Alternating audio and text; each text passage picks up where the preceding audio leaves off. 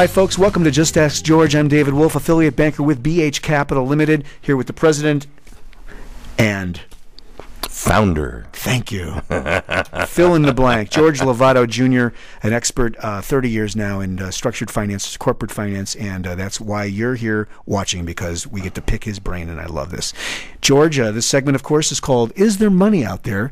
And I guess we're going to highlight insurance companies and sort of the nuances around all of that. Sort of in our warm-up on this segment, you brought up a couple of very interesting points, as you always do. Oh, thank you. And, I can't count the number of times that I've had a client tell me, I've been to my bank and I've tried to find insurance companies that will lend me the money for my building or whatever the case may be. Mm-hmm. And I never could find the right person that could make the decision in the insurance company. And I'm never surprised by that. I'm really never surprised, because there are literally thousands of chartered insurance companies on the horizon, and we all know the big ones, Pacific Life, Mutual, New York, we can go on forever.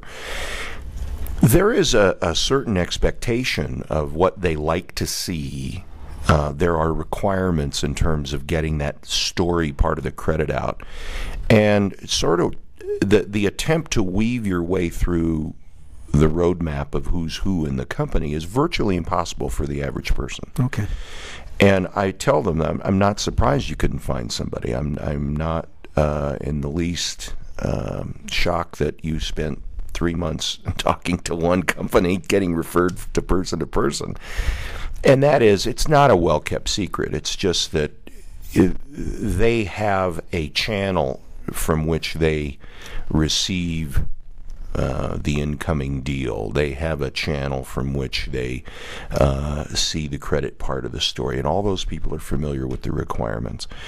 And so when you do have an opportunity to present to an insurance company, there's not one person, but there's usually 4, 5, or 6 that sort of act as the catchers behind the plate to look at these various transactions. Mm-hmm. And then it's sort of ping-ponged around a little bit in terms of, what do you think of this? What do you, do we have money in the budget this year? Is this the sort of thing we want to get into? And, sure. and so you can't be expected to find out how to get there, and the probability is that they're not going to talk to the average Joe on the street. And there's also an expectation of critical mass, how big the transaction is. Mm-hmm. So what you need to do is understand that there's a channel, and that's the channel you got to get to. So there's usually people like BH Capital and some other merchant banking firms and some other banks that actually have those direct connections, the inline plug-in to that group of 3 or 4 or 5 guys that are talking about this year's budget and so on. You've mentioned offline, too, that each insurance company has its own preferences, don't they, in terms of the type of deal, the size deal? You have to know that, don't you? Where the deal is. So there's geography. There's geography involved. There's deal size. There's preference in particular industries, certain types of real estate that they like. I see. And they're active.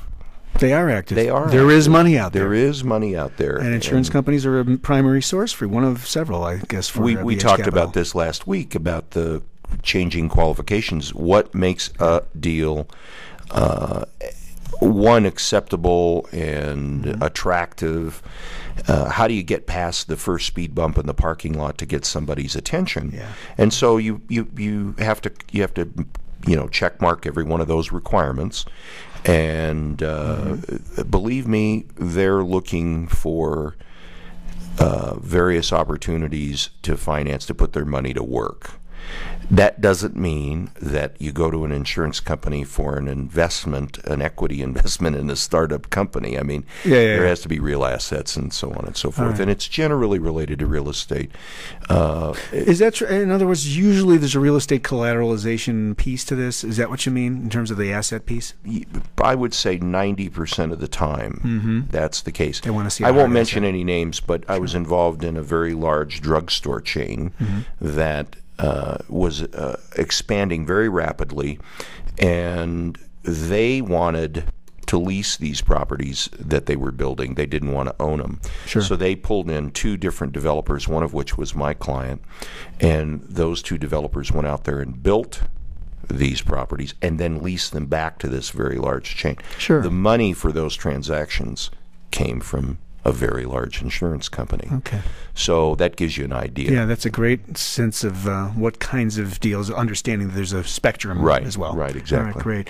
Well, there is money out there, folks. BH Capital is the website where you can find lots of content, the blog, the book, The Obstacle Course by George Lovato Jr., and free ebooks that we've mentioned on this series as well. Just Ask George. Coming in October, you'll be able to download and also receive the freemium of Stupid Without a License from all 3 of the websites, obstaclecoursebooks.com, bhcapitalltd.com, and justaskgeorgeradio.com. Beautiful, beautiful. Don't you feel sorry for Steve Garth having to manage all those websites? And it's a lot to do.